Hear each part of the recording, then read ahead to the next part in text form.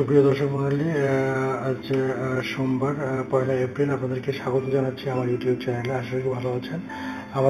আমার নিউজটি পুরোপুরি শেষ পর্যন্ত দেখবেন। প্রতিদিন পেপারের যে হেডলাইনগুলো, সেই হেডলাইনগুলো আপনাদেরকে আমি দেখাবো। তো সাবস্ক্রাইব করবেন অবশ্যই, লাইক এবং কমেন্টসের মাধ্যমে জানিয়ে দেবেন। আজ ডেমরা ফায়ার সার্ভিসে ভয়াবহ আগুন, তারপরে আমাদের গতকাল নির্বাচন যে হয়ে গিয়েছে, উপজেলা নির্বাচন, সেটিতে আওয়ামী লীগের জয় করেছে। আগুন নিয়ে আতঙ্ক মানুষের মধ্যে কাটেনি, আগুন নিয়ে মানববন্ধন করেছেন। তো ভোট কেন্দ্রে আসতে মসজিদে মাইকিং, এরকম যে নিউজ করেছেন। জাতীয় নির্বাচন কেন ব্যবস্থা নেওয়া হয়নি, এই প্রশ্ন করেছেন মাহবুব তালুকদার, নির্বাচন কমিশনার। তো নির্বাচনের পথে উদ্বিগ্ন সমাজ ও রাষ্ট্রবিজ্ঞানীরা। তো এটি নিয়ে একটি সচিত্র প্রতিবেদন করেছেন।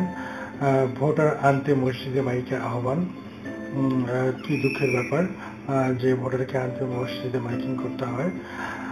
তারপর বনানীর যে ট্র্যাজেডিতে যে এফআর টাওয়ারটি সেটি হেলে পড়েছে।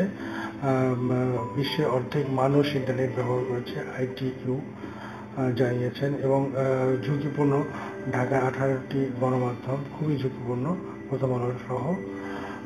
তো আজকের পত্রিকা এটি নিউজ করেছে, প্রতিদিন সারা দেশে এত টন, 259 টন মলমূত্র সেটি হচ্ছে গিয়ে আপনার ট্রেন দিয়ে ছড়াচ্ছে। তো ভোটের অনিয়মের কারণে সরকারি প্রিজাইডিং কর্মকর্তা সহ আটক 2। ব্রাহ্মণবাড়িয়া ভোট কেন্দ্রে ককটেল বিস্ফোরণ। রাজনীতিতে যে আমাদের গত রাতে যে ঝড় গেছে, 1 মিনিটের ঝড়ে নিহত 4। ডক্টর কামালের বক্তব্যে বিএনপি কর্মীরা বিক্ষোভ। বাংলাদেশের জনপ্রিয় তারকা নিয়ে ভারতীয় মিডিয়ায় আপত্তিকর ও মন গড়ার খবর। তো এখানে যে বিষয়টি এসেছে সেটি হচ্ছে গিয়ে ভারতীয় গণমাধ্যমের এই সময়.com-এ। তো আমাদের দেশের অভিনেত্রীদেরকে বিভিন্ন দেহ ব্যবসার সঙ্গে তুলনা করেছে, এরকম একটি খবর লিখেছেন। প্রধানমন্ত্রী শেখ হাসিনা ব্যাংক সুদ শিল্পায়নে বড় বাধা, সুদের হার নিয়ে আবার বসবেন, এমন একটি খবর করেছেন। বিজেপির বিরুদ্ধে রাহুল ব্যর্থ, জিএকে স্বাধীনতা ঘোষক বলতে ডক্টর কামালের উদ্দেশ্যে স্লোগান। নোয়াখালী কবিরহাটে ব্যবসায়ীদের মানববন্ধন।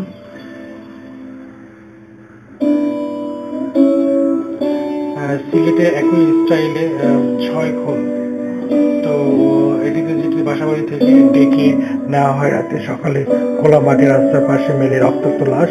গত 1 মাসে সিলেটে এরকম 6টি ঘটনা ঘটেছে। তো এটিতে দুঃখ প্রকাশ করেছে অনেকেই।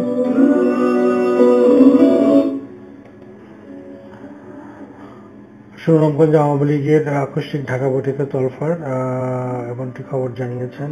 তো পেট্রোবাংলা তিতাসের দুর্নীতি 50 ভাগ কমলে গ্যাসের দাম বাড়াতে হবে না, এমনই একটা রিপোর্ট করেছেন ইত্তেফাকের আরও কিছু রিপোর্ট আছে। এদিকে যুগান্তরের রিপোর্ট থেকে একটু সেই হচ্ছে গিয়ে বরিশাল বিশ্ববিদ্যালয় আন্দোলনের 6ষ্ঠ দিনে ইউজিসির অডিট টিমকে ফিরিয়ে দিয়েছে শিক্ষার্থীরা।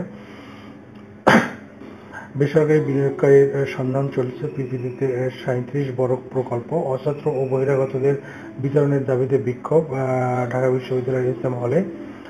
তো মন্ত্রী ব্রিফিংয়ের সময় পাশে ঘুমানো রাজীব কর্মকর্তার ভিডিও ভাইরাল, বিভিন্ন যোগাযোগ মাধ্যমে এটি ভাইরাল হয়েছে। গ্যাসের দাম বৃদ্ধি নিয়ে হাইকোর্টের অসন্তোষ প্রকাশ। ব্যালট পেপারে খালেদা জিয়ার মুক্তির দাবি। বিভিন্ন যে নির্বাচন হয়েছে সেখানে বিএনপির কর্মীরা গিয়ে ব্যালট পেপারে নির্বাচনে খালেদা জিয়ার মুক্তির দাবি করেছেন। বিএনপির শেষ সুযোগটা হারাবে নাসির, এমনটি আশা করেছেন। বনানী ট্র্যাজেডি ভিন্ন খাতে প্রবাহিত করতে তাজবীরকে গ্রেপ্তার, এটি বিএনপির মির্জা ফখরুলের তরফ থেকে জানানো হয়েছে। ডিআইজির পদে 9 কর্মকর্তার রদবদল, বাংলাদেশে আসছে না নিউজিল্যান্ড। কুমিল্লার প্রিজাইডিং অফিসার সহ আটক 2। খালেদা জিয়া সহ রাজবন্দীদের মুক্তির দাবি ডক্টর কামালের, এটি যুগান্তরের রিপোর্ট। কুমিল্লার হত্যা মামলার খালেদা জিয়ার জামিন, এটি গতকালের খবর ছিল, জামিন স্থগিত করেছেন। তাজবীর গ্রেপ্তার রাজনৈতিক কারণে, জানালেন ফখরুল। তো পরের নিউজটা হচ্ছে জিএকে স্বাধীনতার ঘোষক বলতে ডক্টর কামালের উদ্দেশ্যে স্লোগান। খালেদা জিয়া সহ রাজনীতিবিদদের মুক্তি দাবি ডক্টর কামালের। অনেকগুলো পেপারে এটি খবর করেছেন। খালেদা জিয়া প্যারোলে মুক্তি নিয়ে গুঞ্জন, এরকম একটি রিপোর্ট করেছেন বাংলাদেশ প্রতিদিন। তো খালেদা জিয়া দুর্নীতি মামলায় দণ্ডপ্রাপ্ত হয়ে কারাগারে আছেন 1 বছরের বেশি সময় থেকে। শারীরিক অসুস্থতায় ভুগছেন, তার চিকিৎসা তিনি বঙ্গবন্ধুতে করাচ্ছেন না, এই জন্য তাকে প্যারোলে মুক্তি দিয়ে বাইরে পাঠানো হবে কিনা বাইরে চিকিৎসার জন্য, সেটি নিয়ে রাজনৈতিক মহলে গুঞ্জন চলছেন। তো আওয়ামী লীগ নেতারা সাংগঠনিক সফরে যাচ্ছেন।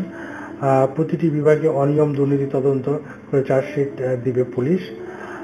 তো আমরা কি এই বাংলাদেশ চেয়েছিলাম, প্রশ্ন ডক্টর কামাল হোসেনের। আগুন যন্ত্রণায় ছটফট করছেন 12 তরুণ, নির্বাচন ভোট দিলেন প্রেসিডেন্ট এরদোগান। রূপায়ণ গ্রুপের চেয়ারম্যান কোথায় এফআর টাওয়ারের ট্র্যাজেডির পর? কিছুটা হেলে পড়েছে এফআর টাওয়ার, ভবনের ভবিষ্যৎ জানা যাবে 150 দিন পর। সেই শিশুটি থাকে করাইলে, বড় হয়ে পুলিশ হতে চায়। শঙ্কামুক্ত খুরশিদ আলম যে এক্সিডেন্ট করেছিলেন সেটিতে শঙ্কামুক্ত হয়েছেন। বিদ্রোহীদের বিরুদ্ধে ব্যবস্থা নেবে আওয়ামী লীগ, এমনটি জানালেন হানিফ। মেসির জোড়া গোলে বার্সেলোনার জয়। বিশ্ব শান্তি রক্ষায় 26 প্রতিশ্রুতি বাংলাদেশের। এফআর টাওয়ারের আগুন, বনানীর আগুন, এফআর টাওয়ারের জমির মালিক ফারুক আটক, তাদেরকে রিমান্ডে নেওয়া হয়েছে, বিভিন্ন পত্রপত্রিকায় এসেছেন। ডিবি পরিচয়ে 7.5 লাখ টাকা ছিনতাইয়ের অভিযোগ। দুর্নীতির অর্থ কি করব, কবর বা শ্মশানে নিয়ে যাবেন? স্পিকার সুযোগ দিলেই শপথ নেবেন মোকাব্বির খান।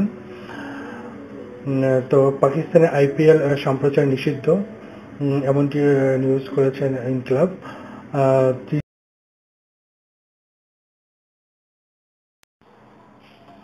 তো সুপ্রিয় দর্শক মণ্ডলী, আপনাদের যদি ভিডিওটি ভালো লেগে থাকে তাহলে অবশ্যই লাইক দিবেন, কমেন্ট করবেন এবং শেয়ারের মাধ্যমে আপনার ফ্রেন্ডকে জানাবেন।